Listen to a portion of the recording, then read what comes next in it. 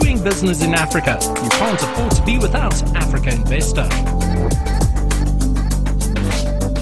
I'd be interested to get your view about how sovereign wealth funds could work with philanthropies to solve some of these issues that Gunther's talking about, and form new institutional investor-public partnerships with governments to deliver new and ambitious infrastructure, NDC-aligned investments.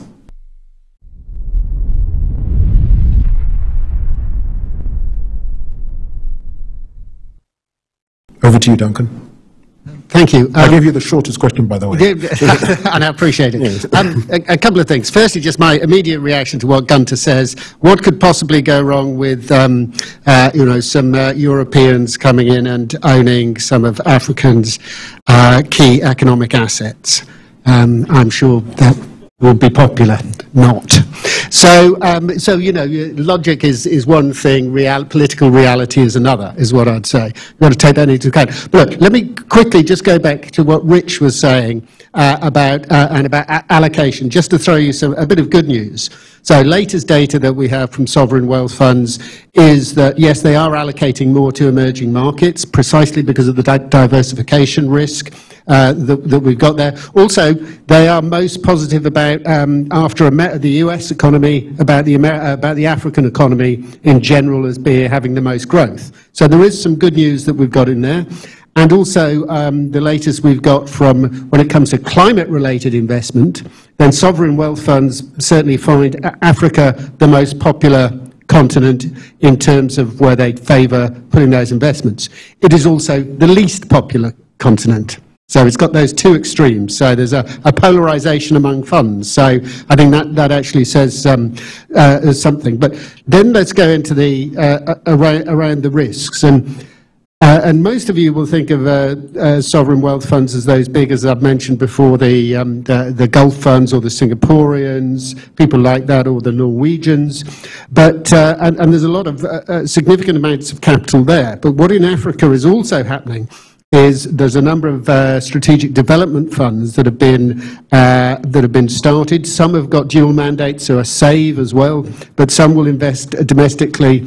And key among those is to both de-risk projects, but also to help their capital markets grow and develop, because that's another crucial point for this. And if you take somewhere like Nigeria, here's a good example where the Nigerian Sovereign Investment Authority, it's got a savings mandate, but it's also got a domestic mandate as well. It's helped to fund and build the second Niger crossing. It's also created some institutions designed to stimulate its local market. And of course, Nigeria, 235 million population, it's got a very significant amount of local capital. Whether that goes to work in the best possible ways is debatable.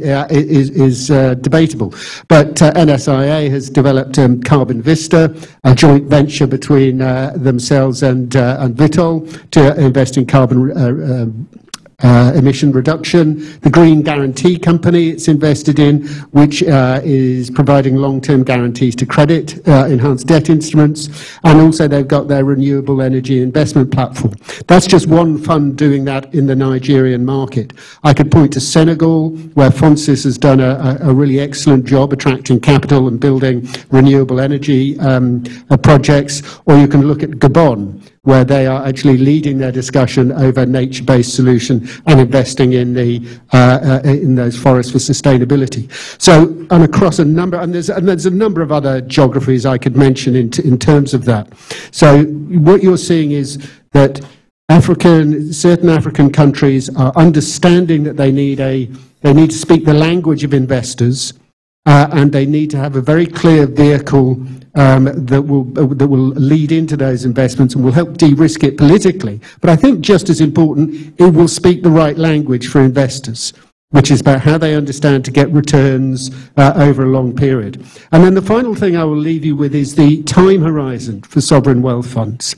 So the average time horizon for a sovereign wealth fund is 10 years. And in some cases, it's much more than that. It even goes up to 50. So they can look at this in the long term. So they are very sensible partners to have. But the individual countries need to make it as attractive as possible. And we are seeing pockets of progress, and indeed probably more than that. And the final one I'll give you is a success story, which is QIA. And Enel, the Italian company, they've got 730 megawatts in development of green energy across Zambia and South Africa. They recently just signed a big offtake contract with Air Liquide in South Africa for green energy. So there's some real progress is being made. No, thank you very much, Duncan.